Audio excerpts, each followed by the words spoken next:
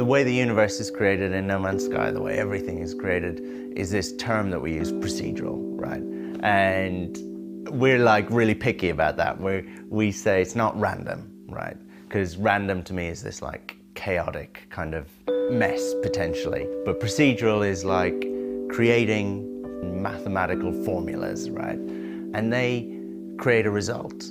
So we create algorithms that do things like decide if a planet is the right distance from the sun. And if it is, then it would have water. And so we generate water on that planet, and that creates rivers, and it creates lakes and oceans potentially. But then it also creates moisture in the atmosphere. Then that will affect the color of the sky, because the wavelength of the light is being diffracted in different ways to create different colors, just like in our world. You might encounter, say, a mountain, and on that mountain there might be a tree or a particular rock beside the tree, right? And that is there, and that mountain is there, and that tree is there on top of the mountain because there is effectively a mathematical formula, and the result of that formula will always be the same. So when you go and visit that mountain, you will always see that tree there. And if another player goes and visits that same mountain, they will see that exact same tree in the exact same place. But it's not stored on the disk. It's not stored in the cloud. It's just generated there and then on the fly. When you fly away, we just throw that data away. We throw away that mountain, we throw away that tree. But if you fly back, it will be there again, because it is just following this pattern. So when you put in the same inputs, which is just, I am here at this point in the world, you will always get the same output, which is the mountain in that exact same position, or the rock that's on top of that mountain, down to the like blade of grass. It will always be in the exact same place. We generate the entire planet at like quite a low level of detail. So when you look up and you see it kind of hanging there in the horizon, you can make out mountains and hills and canyons. And if you get into your ship and you fly into space and you fly towards that planet, as you get closer and closer to it, we will generate higher and higher detail. And as you come in to land on it, we begin to generate like the highest levels of detail.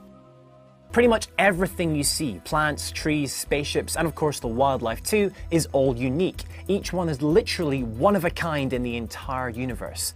How? Well, it's kind of like a character creation menu.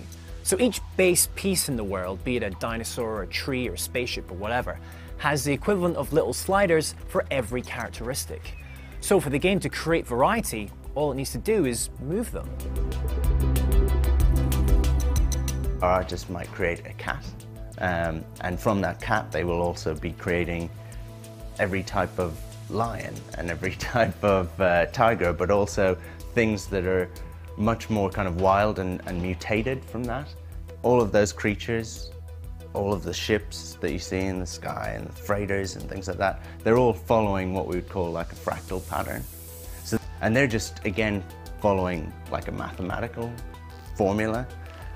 So we don't simulate them. And that means that if you're on a planet and you see a creature doing something like that, and then you fly away and you come back, it will be a little bit further along that pattern, basically.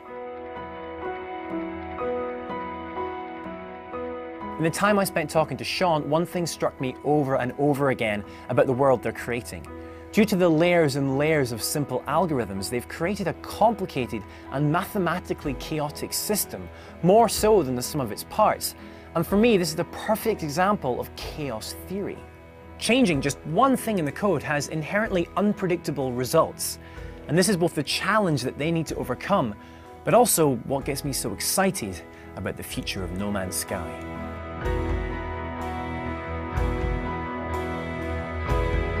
So I will make a rule that say there should be little flowers around the base of a tree, right? And I'll think that's a good rule.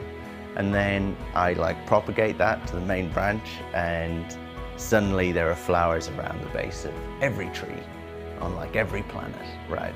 And that's cool, except it has like horrible knock-ons, right? And I realized that I'm an idiot, that I'm not a god, right? And this was a terrible rule, and suddenly all the creatures are going crazy and they're trying to eat around the base of trees and they're eating flowers and things like that. And so yeah, you break the universe horribly because you have this ridiculous power.